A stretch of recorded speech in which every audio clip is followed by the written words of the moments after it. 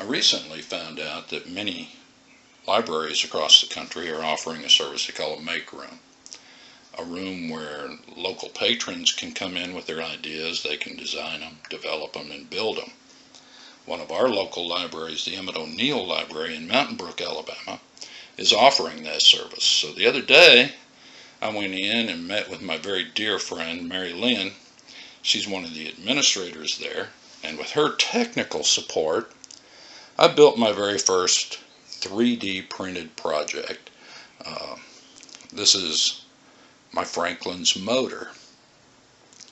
Now I want to note that when you use those library services, the only thing you're going to pay for is the actual plastic that you use to build this project.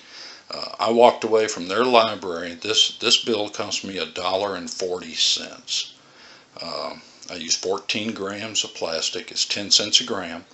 So I was thrilled with that. I will be using that service more. And you notice I'm just kind of moving this thing around. That rotor in there is so light that it is just suspended terrifically between those magnets. And I can run this motor at any angle that I want to. It will run at any angle. That rotor is that light. So I'm going to turn on this induction type high voltage generator, and let's watch this little rotor run.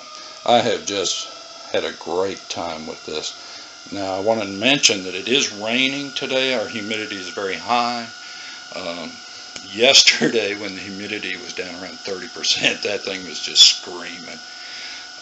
But I am thrilled to find out that I have services here local to me. I don't have to make a big capital investment. I can use their equipment. For $1.40, I walk away with something that I shall cherish a long time.